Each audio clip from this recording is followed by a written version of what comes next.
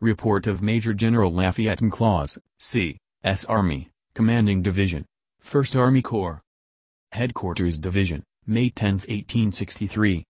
On May 1, instant, at 12:30 o'clock at night, the brigades of Generals Kershaw, Semmes, and Wofford were put in march up the Plank Road by orders from your headquarters, the brigade of General Barksdale remaining in Fredericksburg and vicinity, and by 6 o'clock in the morning were in position behind the rifle pits about Smith's Hill, and extending to the right and left, joining General Anderson's command on the left, to defend the approaches from the United States Fort and from the direction of Chancellorsville. About 11 a.m. General Jackson, who had arrived with his forces and assumed command, directed me to advance along the Turnpike Road, having Mahon's brigade, of Anderson's division, in advance. I collected my own division as rapidly as possible from the rifle pits, each brigade as it was relieved falling in rear of the others as they advanced in the march. After proceeding but a short distance, the skirmishers became engaged. The main column, advancing slowly until the enemy appeared in force, was deployed, and the line of battle formed across the Turnpike Road, Semmes' brigade on the left and those of Mahon, Wofford, and Perry, of Anderson's division, in the order here named to the right, extending so as to cover the Mine Road, Tyler C. Jordan's battery on the main turnpike. Our skirmishers were driven in. Fire was opened on our lines from a battery 400 or 500 yards in front, and, after skirmishing to the right and left, the main assault was made on the left, Semmes, by Sykes' regulars, but they were repulsed at every attempt. Before the first assault, I sent word to General Jackson, by my aide-de-camp, that the enemy were in force in my immediate front, and were advancing, and that a large force could be seen along the heights about 1 mile or more to the rear, and that the country was favorable for a flank attack from his side. After the first assault, I received answer from General Jackson to hold my position, and that he would advance, or was advancing, his artillery, and if that did not answer he would endeavor to gain the rear of the enemy. General Kershaw coming up, his brigade was placed in support of General Semmes, extending beyond his left. The cavalry reporting that the enemy were advancing along the Mine Road, General Wilcox's brigade was ordered and took position, guided by Captain S. R. Johnstone, of General Lee's staff, to protect my right, taking artillery with him. General Jackson's artillery and his advance, in conjunction with the failure of the attack on my front, forced the enemy to retire, when, by General Jackson's order, my whole line advanced in the same order as they had been displayed as above stated.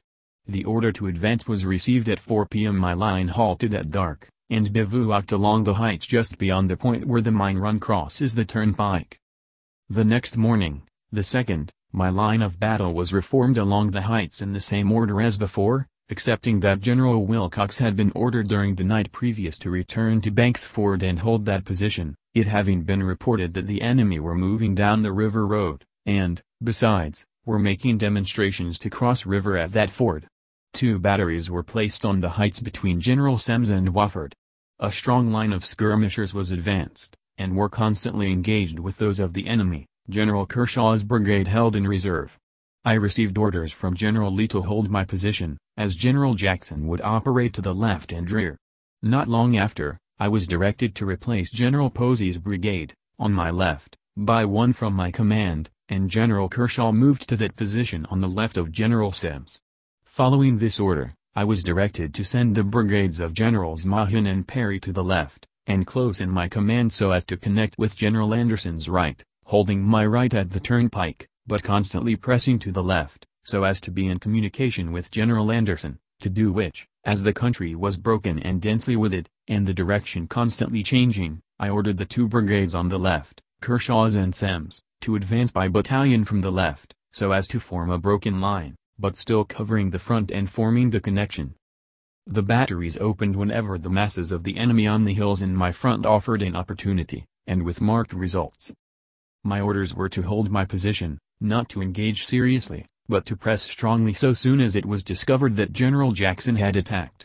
It was not until late in the evening that it was known General Jackson had commenced his assault, when I ordered in advance along the whole line to engage with the skirmishers, which were largely reinforced, and to threaten, but not attack seriously, in doing which General Wofford became so seriously engaged that I directed him to withdraw, which was done in good order, his men in good spirits, after driving the enemy to their entrenchments. As General Jackson advanced, the enemy massed in front of the batteries on my line, which opened on them with excellent effect. This continued until darkness prevented any further efforts in my front. Generals Kershaw and Semmes had been pressing to the left and front and engaging the enemy with their skirmishers, which had left an open space, so far as the main body was concerned, between my right and center of considerable distance, but the skirmishers of General Semmes, composed of the entire 10th Georgia Regiment, were perfectly reliable, and kept the enemy to their entrenchments, so there was nothing to be apprehended from an advance in this direction. May 3rd, nothing occurred during the night save the magnificent display caused by the night attack of General Jackson. My skirmishers, well to the front and strong in numbers, engaged the enemy as day advanced.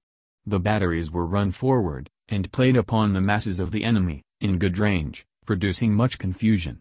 Finally the repeated attacks of the forces on my left forced the enemy to give way from Chancellorsville, and our troops could be seen advancing across the plains. General Wofford threw a portion of his command across the valley between him and the Chancellorsville Heights, and thus prevented the escape of a considerable body of the enemy which had been opposed to his brigade and to his left and front during the morning. I directed a flag of truce to be sent them, and they surrendered. I think that General Wofford is entitled to the most credit for their capture, although the 10th Georgia, General Semmes, and General Wright, of Anderson's division, claimed their share equally. Kershaw and Semmes, bearing up to the left to cooperate with General Anderson, to unite with the two wings of the army, had now swept around to the plains of Chancellorsville, and I directed them to march down the Plank Road and unite with General Wofford's left. As this was in the act of accomplishment, information was received that the enemy had carried the same direction with the remainder of my division, which was done so soon as the brigades could be formed. On reaching the rifle pits just beyond the junction of the turnpike and mine roads, I formed General Mahon's brigade along the rifle pits, General Kershaw's halted along the road, General Wilcox's brigades was marching to the front. I ordered them all forward, but as I was here informed that the enemy in considerable force were going down the Telegraph Road, and as I thought that it was perhaps their intention to march forward by the Plank and Mine roads, which came together just beyond the junction of the Plank and Turnpike roads, now in my rear, I halted General Wofford, with directions to watch the Mine road on his right.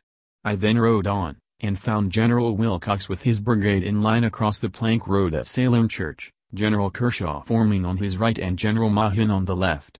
I directed General Mahon still more to his left, as he was acquainted with the country, and placed General Semmes to the immediate left of General Wilcox. General Wofford was ordered forward and placed on the right of General Kershaw.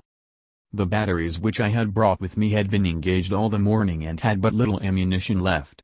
They had been ordered back in such haste that there was no time for them to replenish their chests, but they engaged the enemy until their supplies were nearly exhausted, and then withdrew, and were posted in the rear to command the ground on the flanks in front.